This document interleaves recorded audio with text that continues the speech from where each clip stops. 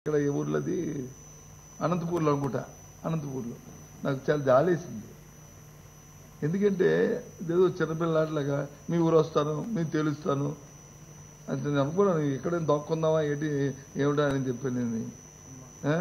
నేను సినిమాలో చూసే హీరో వచ్చి వీళ్ళ మీద వచ్చేది ఏమిటి ఇదా మాటలవి. ఇవి రాజకీయంగా పరిపక్వత చెందిన వాళ్ళ తరగతి మాటలు ఆ రకంగా ఉండవు. ఏంటి తెలుస్తారు? ఆయన 2009లో ప్రధాన పార్టీ పెట్టినప్పుడు అప్పుడు కూడా ఆయన ఎన్నికల్లో అక్కడికి వచ్చాడు, అక్కడ మాట్లాడాడు, చేశాడు, అది చేశాడు. 2014లో ఎన్నికల్లో వచ్చాడు, అప్పుడు అన్ని పార్టీలతో కలిపి ఆయన కూడా వచ్చాడు, ఆయన వచ్చాడు.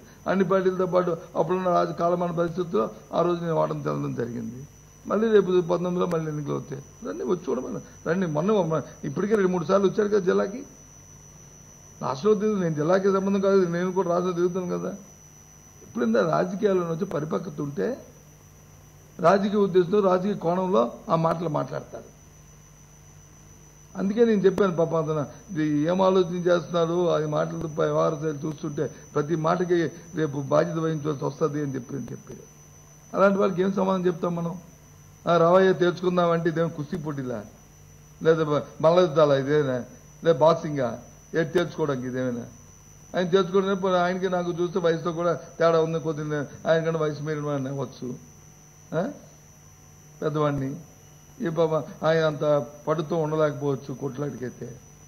కానీ రాజకీయాలు లేదనుకుంటే భ్రమ, రాజకీయాలు లేదనుకుంటే అది అతని భ్రమ. అది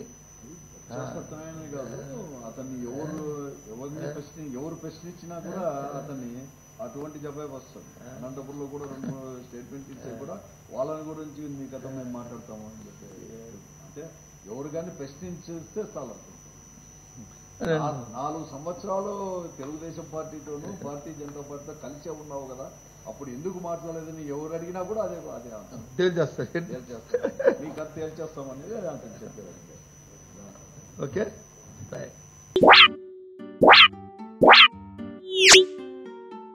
What?